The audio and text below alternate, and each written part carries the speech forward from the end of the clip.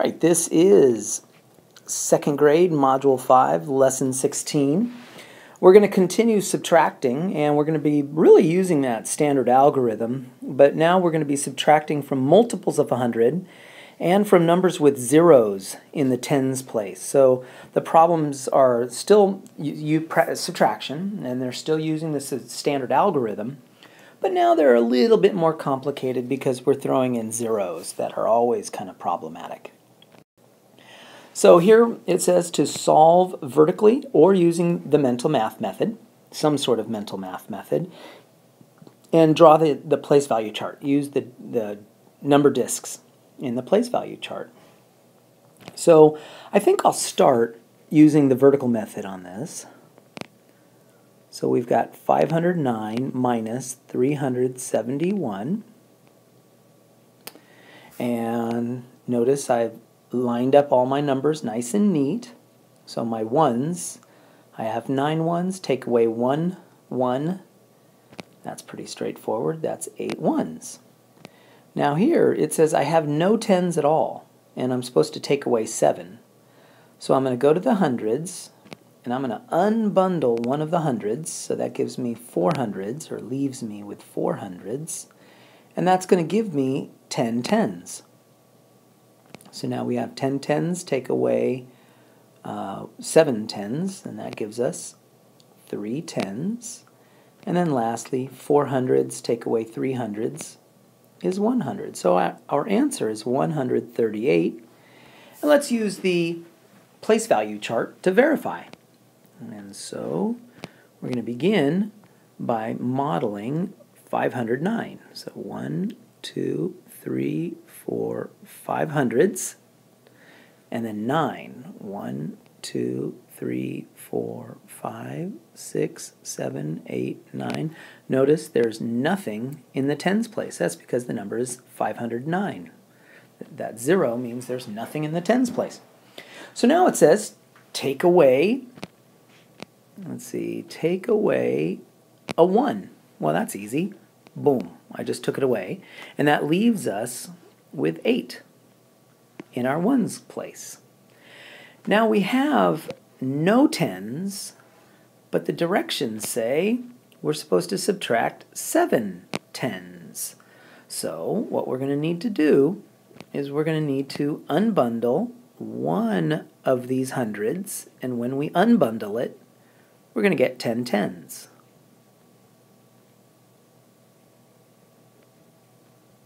There's our 10 tens. And now we can cross off 7 tens. Now we can subtract 7. So 1, 2, 3, 4, 5, 6, 7, leaving us with 3 tens. It's a little hard to see, so they're right here. Boom, there's our 3 tens. And then over here, this guy's gone because he was unbundled. And so we're left with 4 hundreds, and it says to, over here, take away 3 hundreds. So when we take away 3, 1, 2, 3, that leaves us with just 100 left over. And so using 2 different methods, our answer is 138. So let's do this one, and let's do the vertical method, because we should practice that a little bit, huh? So we're going to do 900, take away 572. All right, now, right here it says we have no ones, and we're supposed to take away 2 ones, but we have no tens either. So we're going to have to go all the way over to this hundreds column, and when we unbundle this, you know what? I got an idea. Let's do the place value chart first. I think that will make a lot of sense. So let's start with the place value chart, and let's start by modeling 900. There's my 900. And it says we're supposed to take away 572. So we're going to start by taking away 2. Well, we have no ones to take away 2. So we're going to go all the way to the hundreds, and we're going to bundle, or unbundle, I mean, one of these hundreds. We're going to unbundle him. That gives us 10 tens.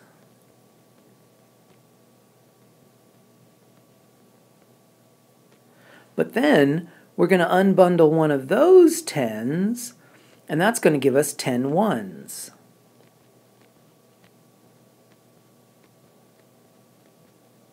All right, and that's the important thing right here.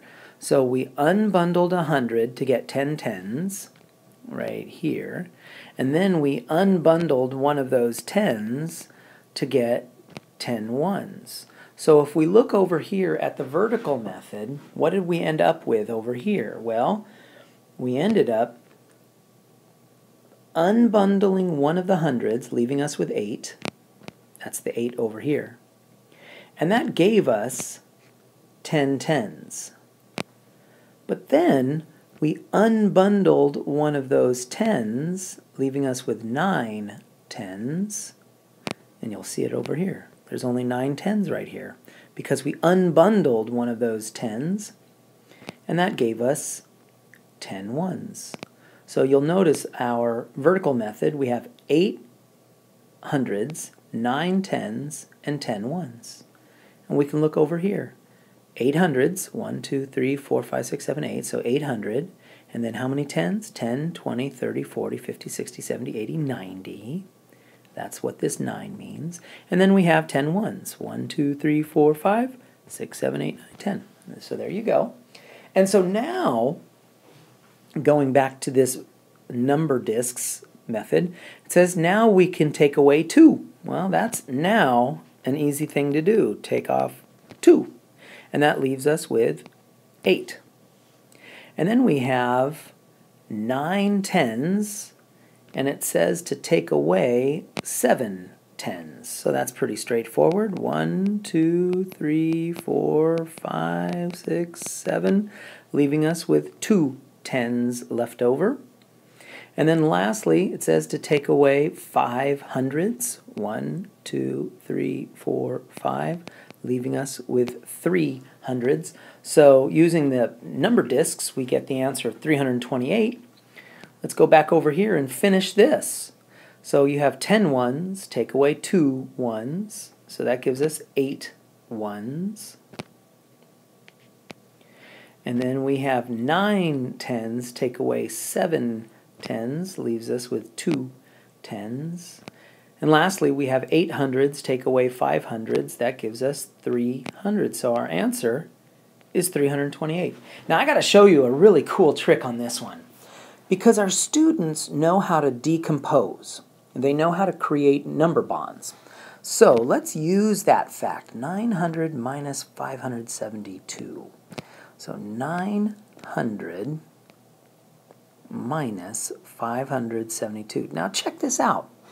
If we take 900 and we decompose it to 1 plus 899.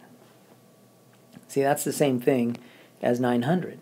So now, let's subtract this. 899 minus 572. So when we do that, 9 minus 2 is 7. 9 minus 7 is 2.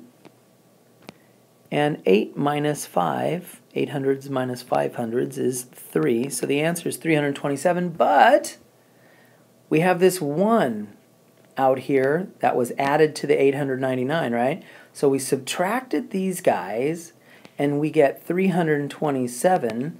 So now we add in this 1 that was right here. And so our answer is 328. And we get that answer, same answer as up here, only we didn't really have to do any unbundling or regrouping because we used decomposition. We took 900 and broke it up into 1 plus 899, 899.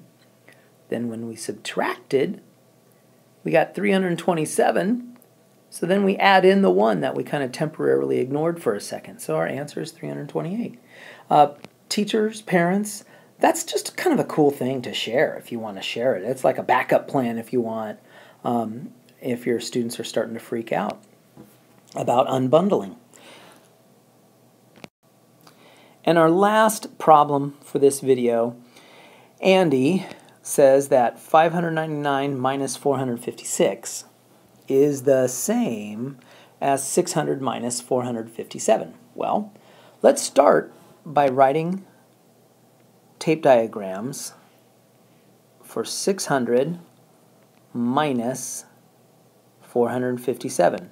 So here's our 600 and here's our 457, and this gap right here is the answer to the 600 minus 457. All right, that's the gap right here. Now here's the cool thing.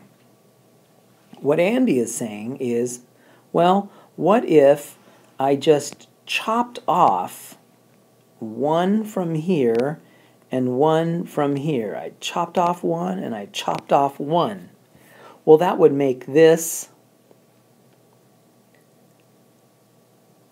599, and it would make this 456, and the gap itself wouldn't change. We're leaving this part alone. We're just chopping off one from each tape diagram down here. So the gap itself stays the same. And that means 599 minus 456 will give us the exact same answer as 600 minus 457, because the gap on these two problems is the same. It doesn't change. So we can see that the answer is 143 in both cases.